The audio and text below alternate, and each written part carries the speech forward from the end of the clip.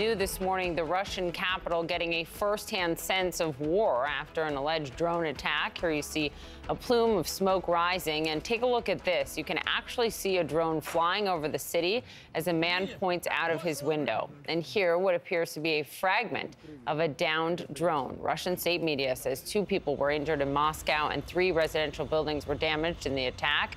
Russian military officials blame Ukraine for this, something, of course, Ukraine denies. The attack, though, coming just hours after yet another aerial assault on Kyiv. Ukrainian officials say 1 woman was killed, 13 people hurt. There have been 17 attacks on Kyiv so far just this month, ahead of that planned counteroffensive we've been talking so much about. Officials also just releasing this body camera video of police responding to one of those attacks. It gives you a real-time look at the daily reality of war here as officers are out there to help injured civilians. Let's bring in now CNN's Fred Pleitgen, who's live in eastern Ukraine for us this morning. So first, Fred, what more are we hearing about this attack on Moscow? Hi there, Poppy. Well, certainly the Russians are pretty shaken by this attack that happened there on Moscow. And one of the things that they're obviously doing, as you've noticed, is they've blamed, as they put it, the Kiev regime, obviously blaming the Ukrainians. Some of that footage that came out of Russia certainly seemed to be pretty dramatic, with that person pointing at that drone. Now, the Russians say that all of the UAVs, as they put it, the drones that were sent towards Moscow, were put out of commission. They say that several were taken down using electronic countermeasures, which brought them off course, and then they crashed. But they also said that in 5 cases, they needed to activate their air defenses and shoot them down with short-range air defense systems called the Pantsir air defense system. Nevertheless, there have been several Russian politicians who have come out and said, look, we believe this could be our new reality. This could be the case because of the ongoing war in Ukraine, that it can also come to Moscow. Obviously, a lot of residents in that city pretty shaken as well. This happened in the early morning hours of today, and definitely not something the Russians have seen before as this war has been going on, guys. Can you tell us more about the strikes overnight in Kyiv, Fred? Yeah, I'm actually at the scene of one of the strikes here that happened in Kyiv overnight. And I can tell you, we were actually in Kyiv. We're not in eastern Ukraine.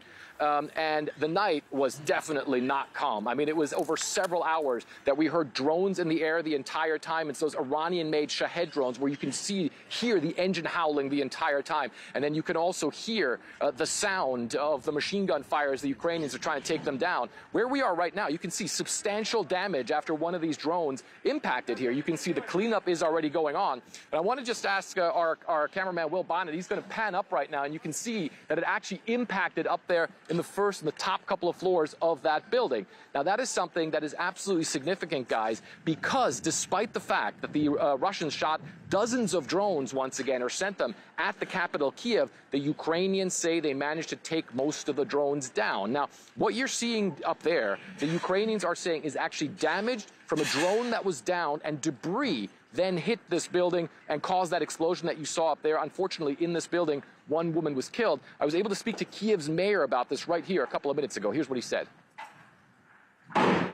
Actually, in May, we have a lot of attacks to our city, not just to capital of Ukraine, also in other cities, and a lot of people killed.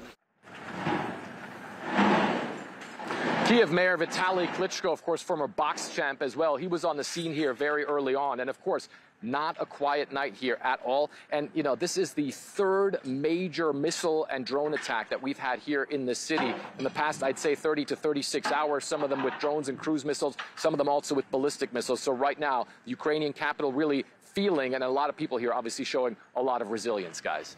Fred Pleitgen, live for us in Kyiv. Thank you very much. Well, all of this comes as President Zelensky now says he's made a decision on the timing of Ukraine's counteroffensive. The commander-in-chief and the commanders of the operational directions reported to the staff not only the supply of ammunition, not only the training of new brigades, not only our tactics, but also the timing. This is what is most important. The timing of how we will move forward. We will. The decisions have been made.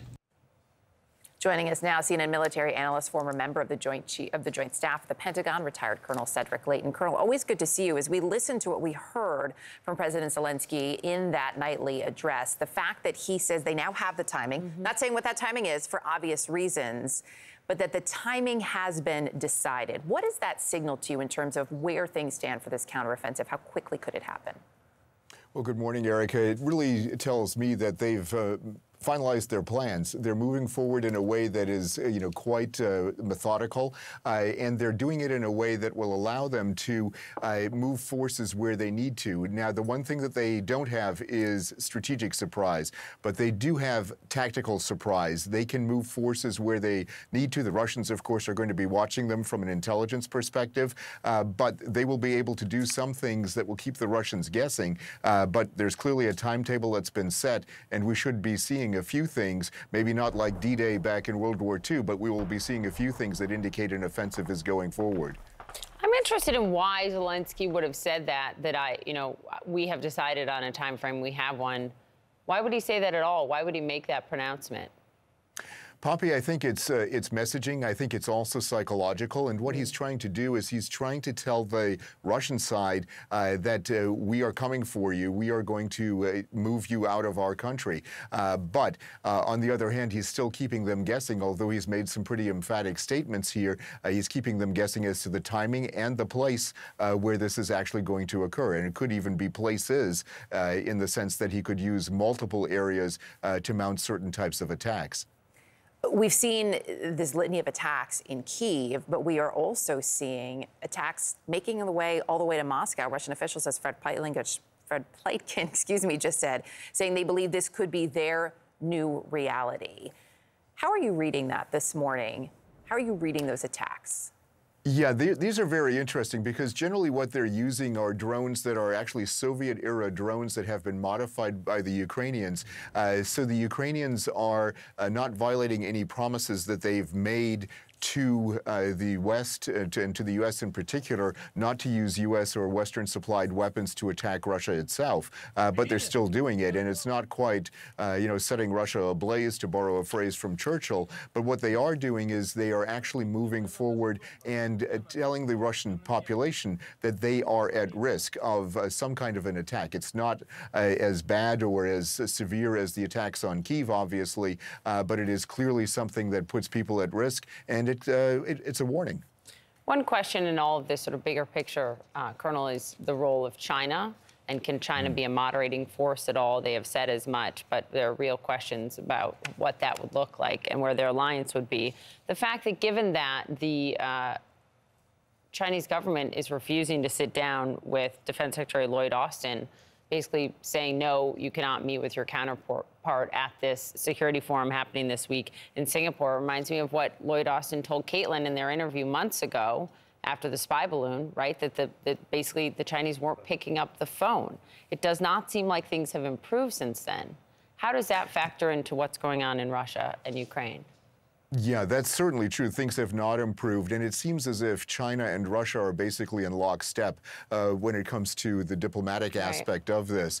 And I think what the Chinese are failing to do in this particular case is take advantage of an opportunity to play the role of mediator, or at least seem to be playing the role of mediator. The very fact that they're not meeting with Secretary Austin is an indication that they are not really interested in being a mediator. They're more interested in supporting Putin, and that's going to limit their effectiveness with Ukraine, and it's going to limit their effectiveness with other countries in the West. Colonel Cedric Layton, always appreciate your insight. Thank you. Thank you.